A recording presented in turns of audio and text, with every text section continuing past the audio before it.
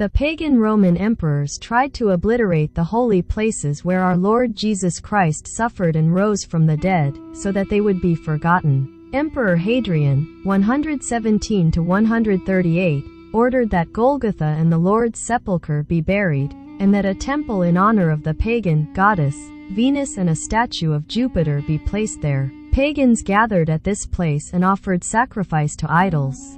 Eventually, after 300 years, by divine providence, the Christian holy places, the sepulchre of the Lord, and the life-giving cross, were discovered and opened for veneration. This took place under Emperor Constantine the Great, 306–337, after his victory over Maxentius, in 312, who ruled the western part of the Roman Empire, and over Licinius, the ruler of its eastern part.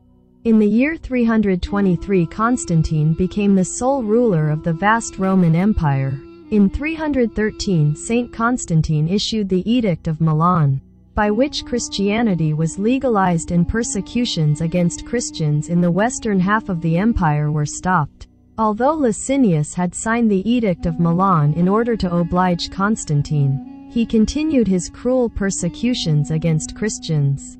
Only after his conclusive defeat did the Edict of Milan extend also to the eastern part of the empire. The holy equal of the apostles, Emperor Constantine, triumphing over his enemies in 3 wars, with God's assistance, had seen the sign of the cross in the heavens. Written beneath were the words, "By this you shall conquer."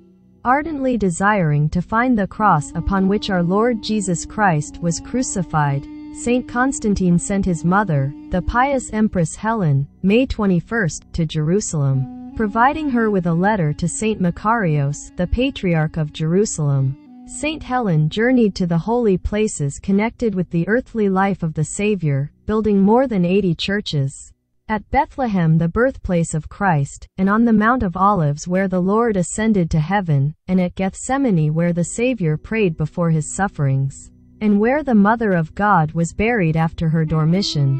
Although the holy Empress Helen was no longer young, she set about completing the task with enthusiasm. In her search for the life-giving cross, she questioned both Christians and Jews, but for a long time her search remained unsuccessful. Finally, she was directed to a certain elderly Jew named Jude who stated that the cross was buried beneath the temple of Venus. They demolished the pagan temple and, after praying, they began to excavate the ground. Soon the Lord's tomb was uncovered. Not far from it were 3 crosses, and a board with the inscription ordered by Pilate, and 4 nails which had pierced the Lord's body, March 6. In order to discover on which of the 3 crosses the Savior had been crucified, Patriarch Makarios alternately touched the crosses to a corpse.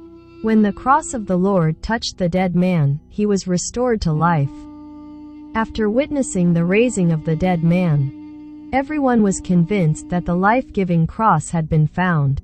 Christians came in huge crowds to venerate the Holy Cross, beseeching Saint Makarios to lift the cross, so that those far off could see it. Then the Patriarch and other spiritual leaders lifted the Holy Cross, and the people prostrated themselves before the honorable wood, saying, "Lord, have mercy." This solemn event occurred in the year 326. During the discovery of the life-giving cross, another miracle took place.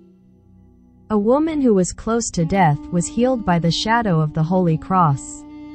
The elderly Jude, October 28, and other Jews believed in Christ and were baptized. Jude was given the name Kyriakos, and later he was consecrated as the Bishop of Jerusalem. He suffered a martyr's death for Christ during the reign of Emperor Julian the Apostate, 361–363. Saint Helen took part of the life-giving wood and nails with her to Constantinople.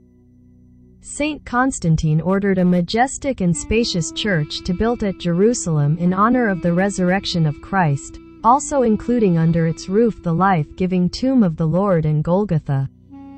The church was built in 10 years. Saint Helen did not survive until the dedication of the church. She reposed in the year 327. The church was consecrated on September 13, 335. On the following day, September 14, the festal celebration of the Exaltation of the Honorable and Life-Giving Cross was established. Another event connected to the Cross of the Lord is remembered also on this day. Its return to Jerusalem from